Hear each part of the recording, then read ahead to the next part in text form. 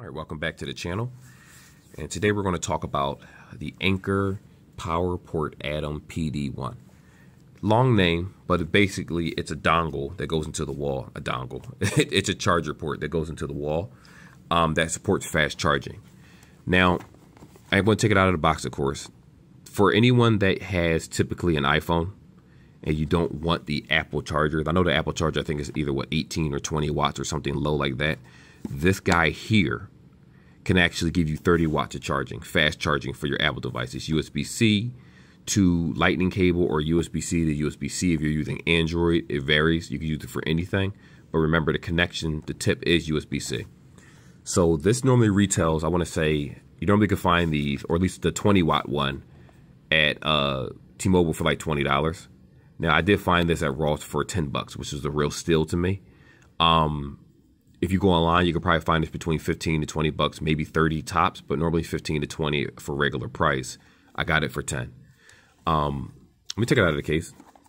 First off, again, for anyone that hasn't experienced fast charging, because you'll be surprised how many people that work or live in the Apple ecosystem. We're not talking about hardcore people. We know the hardcores know. What I'm talking about is more so like the newbies, someone that just buys an iPhone. They might have an old Apple cord, or they'll just use a dongle they have at home.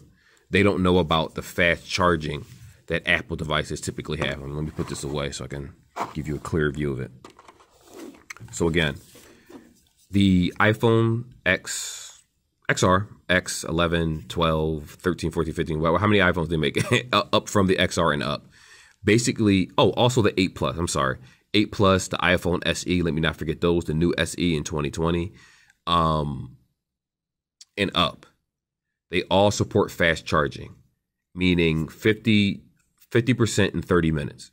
If you typically charge your iPhone normally with the 5 watt adapter it used to come with, you would probably get, I don't know, in 30 minutes, a 25%, 30% charge, if even that much, especially with usage.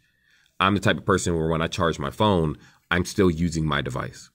That's typically why I decided to go with the OnePlus brand, because they're extremely fast when it comes to charging, and they have their own charger. Now, I will say this will work with your OnePlus device, but it won't say warp charging. It'll say like charging rapidly or something, which is basically fast charging for another phone.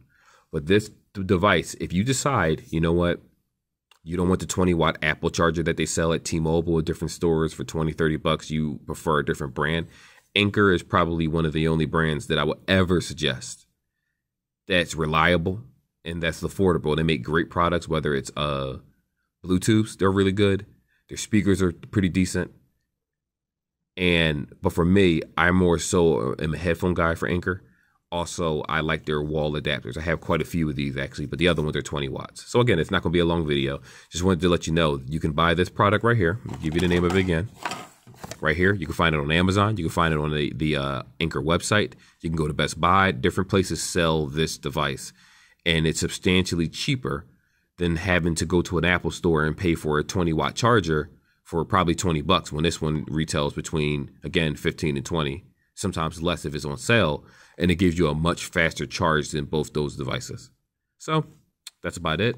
I do suggest this for anyone that's looking for something that's small, powerful, and compact. Has a little bit of weight to it, but that's fine. It's not bad. Actually, as a matter of fact, if you go to your local T-Mobile store, I want to say T-Mobile, they have an Anker charger just like this, except it's 20 watts, and it's actually thinner than this one right here.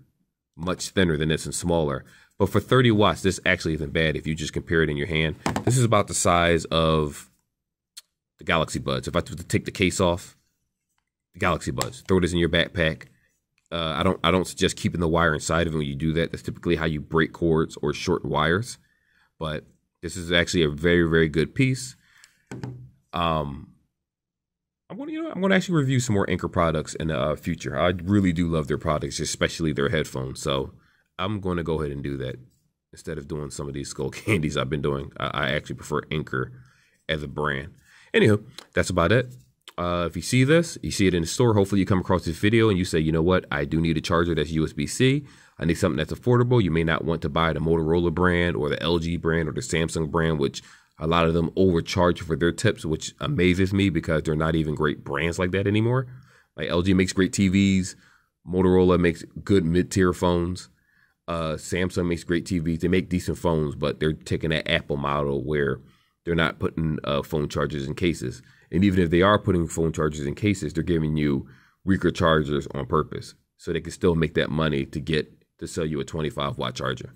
Anyhow, that's the end of this video. I don't want to make it too long, and I'll see you in the next one.